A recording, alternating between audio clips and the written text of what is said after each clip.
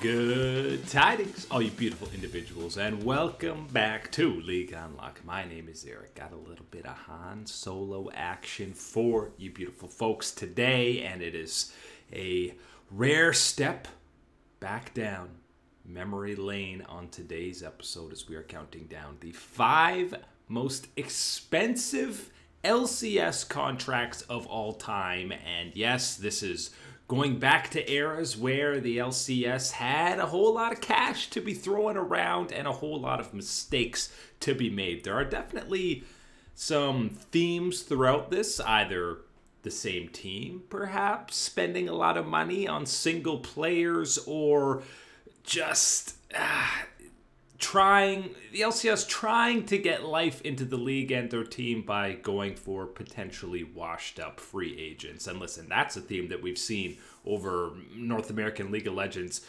basically since imports started happening, going back, 2015 you were talking about. Jensen coming over, but that was before he was really an import. But we know it's been a theme throughout the history of the LCS. So we got 5 players to talk about, and in classic eSports fashion, listen, I would love to do this for all the regions, but it's hard to even get contract info on a lot of these signings that have happened over the year. It's not like you can just easily look up a player's salary and find out how much they're making on a per split, per year basis. That information is just difficult to come by. Teams don't share it, players don't share it, and even some of the numbers on these 5 guys that we're about to talk about are not fully confirmed. We might never know the truth behind it, but we do know at least the basic numbers for these guys. And number 5 on this list is maybe the most egregious of all 5 in terms of immediate results. And we are going to 2020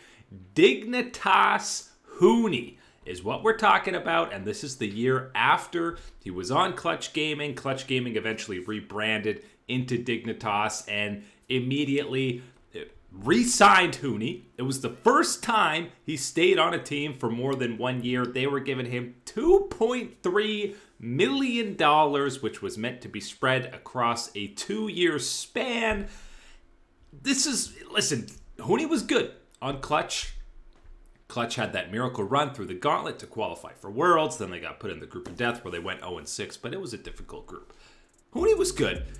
Was he worth $2.3 million? In hindsight, absolutely not. And the craziest and the reason this is the most egregious one on the list for me is he only played 20 games. He played a single split with Dignitas as part of what was supposed to be a 2-year, $2.3 million deal. And when this was initially reported, they were saying the bulk of that $2.3 million was guaranteed, meaning he didn't even need to play out the full 2 years.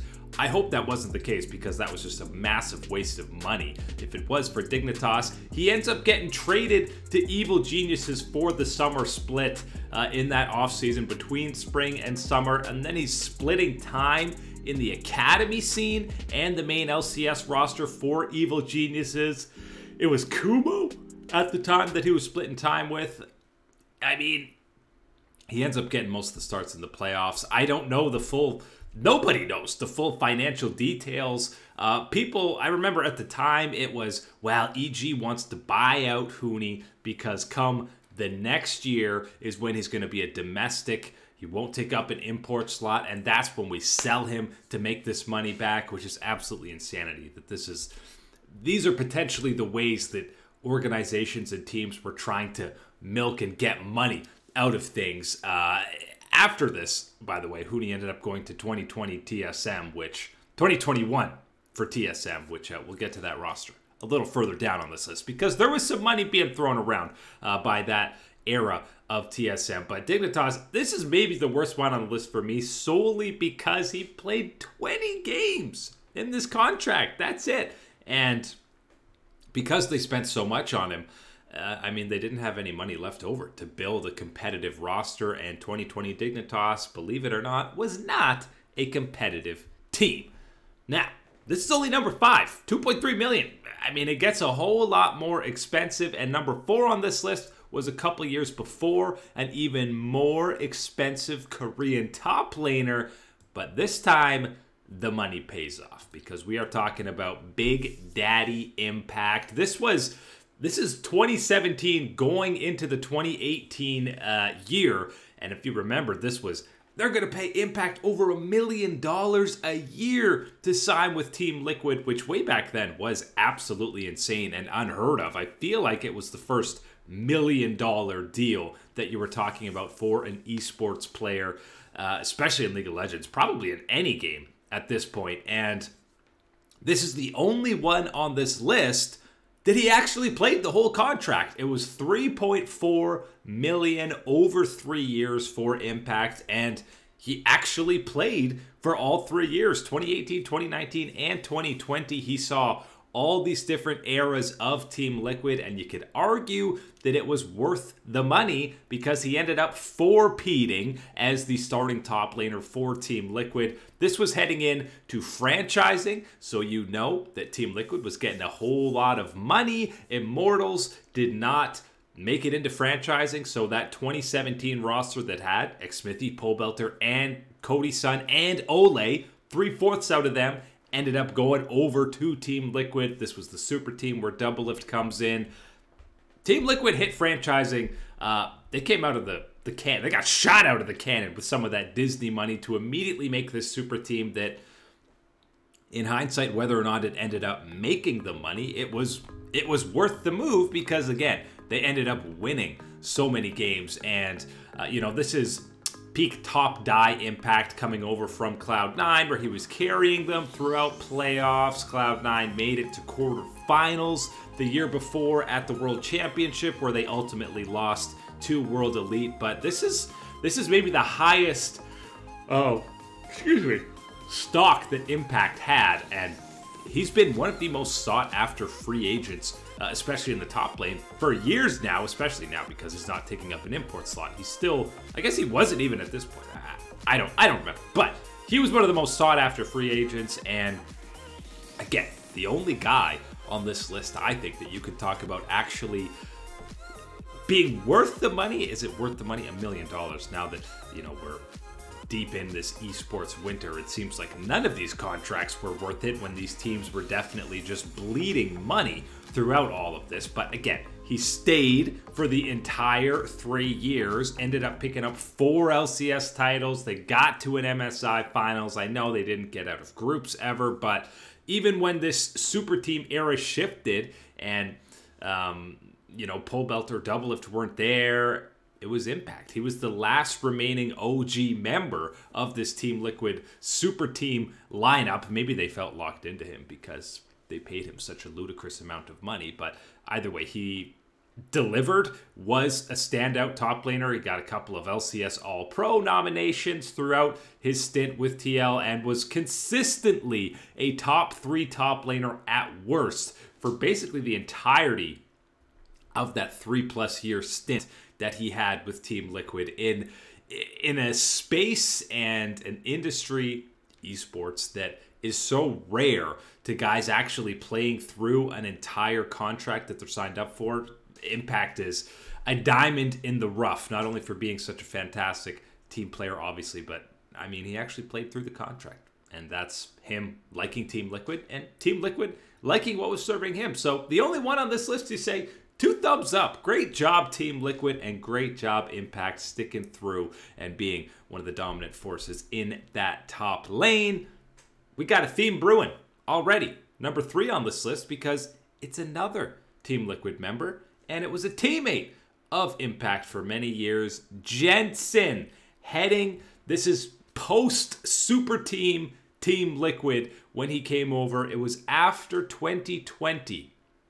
He signed a 3-year extension with TL worth a reported $4.2 million, almost a full million more than Impact. And, again, that was 2018 versus 2020, so very different at that point. But this was right when Bjergsen retired. So it was, Jensen, this is your league to run. We're going to throw all this money at you. We still got that Disney Marvel money to have with you because not only were they going to be paying Jensen over I mean, almost 1.5 million annually, assuming these numbers are correct. They also signed Alfari this year, and they were going to be paying him $1 million per year. So it's no wonder these teams ran out of money when Team Liquid, the memes of Steve always shooting out money, just throwing it in all these videos. There's a reason they exist, because they had over $2 million locked up to 2 out of their 5 starting players.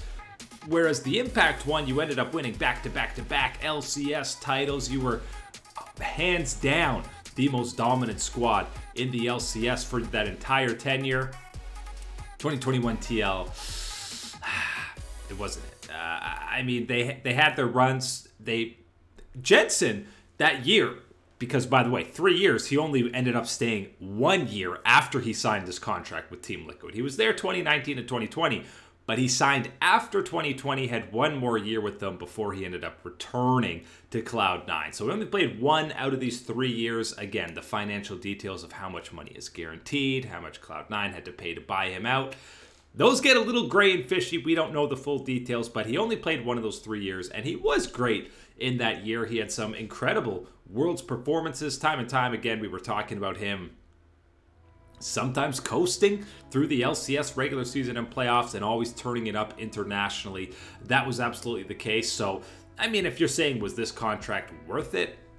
You got to be looking at how much did you get back? How much did Cloud9 have to pay you? That's, again, where the financial details get a little bit murky, but he was the face of TL, especially once you saw Doublelift stepping away. He was one of, if not the premier mid laners in the LCS for that year when Bjergsen wasn't there, and I really think that jetted up his contract. Bjergsen stepping away, because it was always Bjergsen or Jensen, Bjergsen or Jensen. Most people always say Bjergsen because he won the head-to-head. But as soon as that marquee talent of Bjergsen stepped away, all of a sudden your stock for Jensen went to the moon, and I'm sure all these teams were inquiring, and I mean, if he was smart, he really bumped up this pay raise that he got to stay on TL. So big ups to Jensen for getting that bread, getting that bag. And even if the results weren't necessarily there, they didn't win a title in 2021. They did, I think they got a couple of runner-up finishes that year, but never able to get it done on the big dance in the LCS. Again, he won a couple before, but again, we gotta break this up into pre-new contract, post-new contract with Team Liquid, and this was the example of him not winning another title. But still, shoutouts to him. He was loyal to Team Liquid. I don't think he, again, it's all the stuff we don't know behind the scenes. He wanted to go to Cloud9 or Team Liquid didn't want him. It gets confusing. But either way, they were paying big money to re-sign Jensen, and he didn't end up staying the whole time. Then we get to some of these insane free agent signings. Jensen was re-signing. Impact was a free agent, technically. Hooney was re-signing. But the biggest splash and far and away the craziest offseason is the 2021 year. And, of course, we're starting with the man who came to dominate NA. He didn't come to retire. It's Cloud9 with the insane buyout for Perks. And technically, if you're going fully just financial, Perks might actually be the most expensive one, because you got to include the buyout, right? So it was rumored about 2.7, I think he was making per year over 3 years. And then on top of that, you're talking about a $5 million buyout that they had to do to get him from G2. And a clause in that contract was Cloud9 could not ever trade Perks to Fnatic, which these are clauses that you see in the NFL and the NBA all the time. We'll give you this star quarterback, but you can't trade him to a division rival. It was the exact same thing. G2 didn't want to see Perks lining up in the black and gold against them in their main rival. So, I mean, as insane as it was, and they ended up being some legal things looked into this, but either way, if they did actually pay $5 million up front just to get him, and then had to sign him to be paying him over $2 million a year, it doesn't matter that he found some success in the LCS. That's an insane investment. Now, in hindsight, apparently Jack, as you know, the owner of Cloud9, said that they didn't lose any money on this deal because after Perks only spent 1 year in the LCS, and we'll get to those, but after that, they sold him to Vitality for apparently a reported 2.5 million euros, which is, you know, approaching over 3 million if you're talking US dollars, but you spent 5 million and you still had to pay him 1 year of contract, which was, let's say, 2.5 to be on the low ball. So you're at 7.5 and maybe you get 3 back. I can't believe you didn't. I'm not believing that you sold $4 million worth of Perks Cloud9 merch over that year. Maybe, I mean, Cloud9 is one of the few still profitable, actually in the green esports organizations that we have around the globe. So maybe they were have been doing something right that it ended up being profitable for them. I will say Cloud9 were one of the most dominant teams during that year. He won the spring split in his very first split with the squad. They went to MSI. I mean, MSI was a mixed bag. They obviously ended up not making it into top 4, dropping games to Pentanet. So the ebb and flow that Perks and Cloud9 had throughout that whole year were, oh man, what a ride it was. But they still ended up going to Worlds. They got out of that group of death because, and you could just look at the microcosm of that Worlds event in itself to see the level that Perks was at. There was at times he looked like the best mid laner in the LCS, and there were times we were saying, yeah, it looks like he is here to retire. And then at Worlds, you got moments where he's not pressing the Tryndamere ulti, and you got moments where he's getting game-winning flanks on the Blanc to send the team into quarterfinals. But an LCS title, a berth at MSI, and a top 8 finish at Worlds, that's the most successful year that you have on these 5 players on this list. I'll tell you that right now. So was it worth the investment? I mean, if they didn't lose any money, then it absolutely is. But I find it hard to believe that they weren't a little bit in the red after this absolutely massive investment to get Perks across the pond and over to the LCS. But either way, it's a fond memory if you are a Cloud9 team. There were a Cloud9 fan, excuse me, plenty of moments to remember the highs and forget about the lows that Perks had when he was over in the LCS.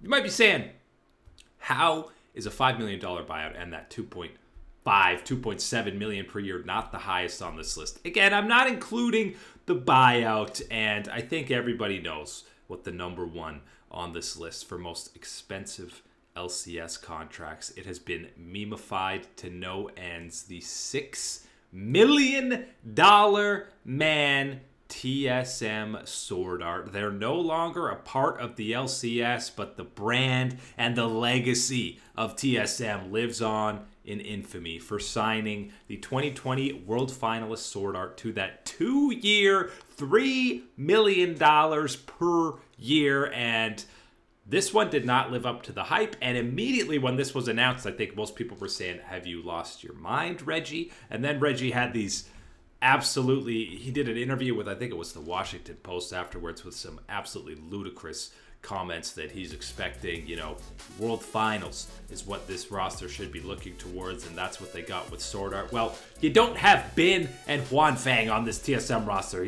They're not getting dragged to the World Finals in 2021, and he even said it's a really small investment down the road because TSM, they're going to be like the Dallas Cowboys, the Los Angeles Lakers of esports. Well, now you're not even in the LCS, Reggie, so that doesn't look so great in hindsight. But Sword Art, you remember this offseason became a bit of a mess because this is when Doublelift leaves TSM, and he's spoken a lot about not knowing what was going on in that offseason, and he might have stayed if he knew Sword Art was coming. It became an absolute disaster, but it ends up being Lost that's on that squad playing alongside Sword Art. And in hindsight, you know, there were some okay moments for TSM. They finished first in this wonky regular season that was cumulative from spring, so your record carried over from spring into summer. They finished first in the regular season. They didn't get to a finals, but they got to a finals weekend. Got a top 3 finish. This is the roster with Lost, as I mentioned, Power of Evil, Spica, and as we alluded to earlier, Hooney, fresh off, still making some money from Team Dignitas, comes over to TSM and says, man, I thought my 2.3 million was pretty good. Sword Art's over here making that per year. We know Sword Art only stayed for 1 year. Don't know the details of what was guaranteed, but you assume he made at least 3 mil playing on Team Solo Mid. And you know what? Credit to Sword Art. He came and he was here to work. He wasn't just cashing in and retiring. He was fully invested. You saw how emotional he was in a lot of these TSM games, but anyone seeing this on paper and when it was announced, we were left scratching our heads.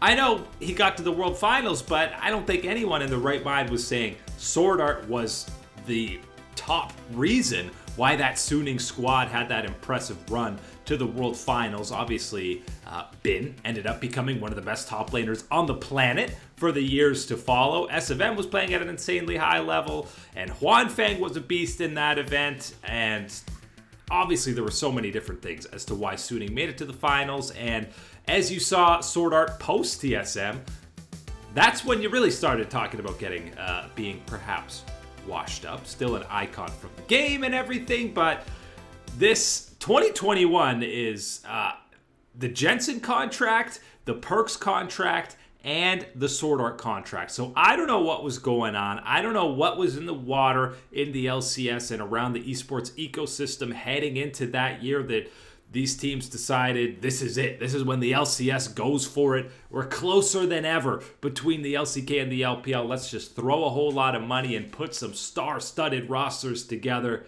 It didn't work. Now we're in esports winter, and whatever you were paying for Sword Art, you're lucky to have a whole team fielded with that amount of money.